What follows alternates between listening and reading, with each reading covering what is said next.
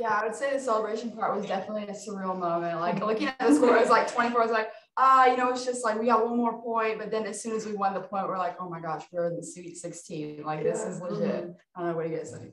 I think just like being like, even we were like had game point for like 2 or 3 points, just knowing, like trusting each other that we're going to stay steady. And then once we did it, just so amazed and like in shock. Yeah, like just really proud of the way we stuck with it. Like it was back and forth, especially that last set. I remember watching them like 9-9, 10-9, 10-10. And I'm like, so just really proud of how we stayed together and we're just resilient. And yeah, it was a really awesome feeling at the end, just kind of getting smushed by everyone. And you were down 15-11 in that fourth set. What do you feel like changed from that point on? I think we kind of started serving more aggressive, but I think we just were steady and knew that we could do it and didn't really like budge. They pushed us, so we pushed back. Mm-hmm. I think like we stopped trying to do too much in the beginning of the set. It kind of felt like we were all over the place. Like each person was trying to do too much on the court, and then we went back to, no, I'm just going to do my own job, and that worked out better for us.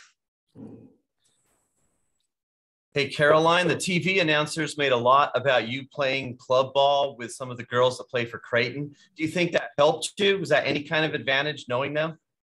Yeah, I would say a little bit. There's actually a few of us that played with Creighton setter. Bean, our outside, and Kim Whetstone. We all played club with her. And then I've played a few of those girls in high school. So I think that helped a little bit. But I think just overall watching the film and our scout team, our coaches did an awesome job scouting and really helped and the game plan worked well. So.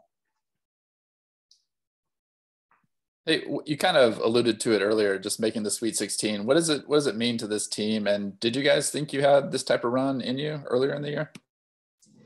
Yeah, I think going in, everyone just thought, and you said it earlier, like, why not us? I mean, you can elaborate more, like, why not us? Yeah, I mean, I think that just like being the underdog, like we have nothing to lose, and just like, I don't know, playing with an open mind and letting people think like we can't do it, proving people wrong. Like, who doesn't love that?